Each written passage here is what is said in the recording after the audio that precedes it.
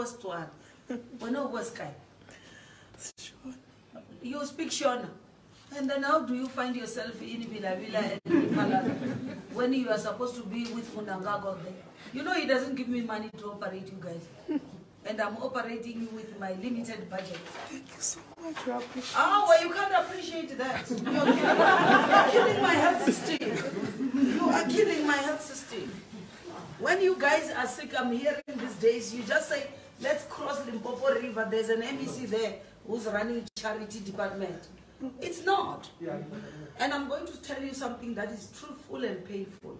You know that SA goes and count people during the census and tell me that in Limpopo you have got 5.7 million people, and tell me out of that 5.7 million, 91% do not have medical aid. They are dependent on the state.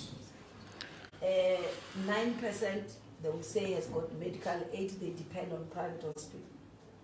And then they go and give National Treasury. When National Treasury allocates its budget, they said Limpopo has got 5.7 million people, and they subtract the 7%, 9%, and they give me the budget of the 91 to do all these operations. Now, I am here, instead of using the budget for what it's meant for, I'm operating for what Mnangagwa is supposed to do. And that is why when my people of Limpopo want health services, they can't get. And that is angering the community. Because you are coming here to, I was in George Masere. We are busy operating Mozambican national everywhere. And you are not even registered anywhere. You are not counted. You are even illegal. And you are abusing me.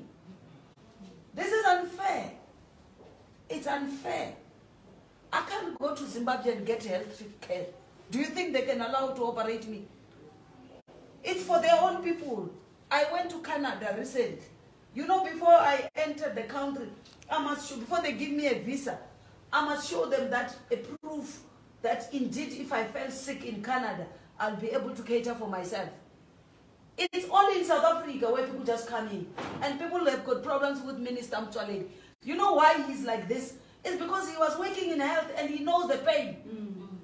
And people call him xenophobic to say he's anti-Zimbabwe. He's not anti-anybody. Minister Mtwaledi was feeling the pain. I used to go with him to Musina to see the problem there. So, says you won't be discharged until you settle your bill. You must charge him. CEO.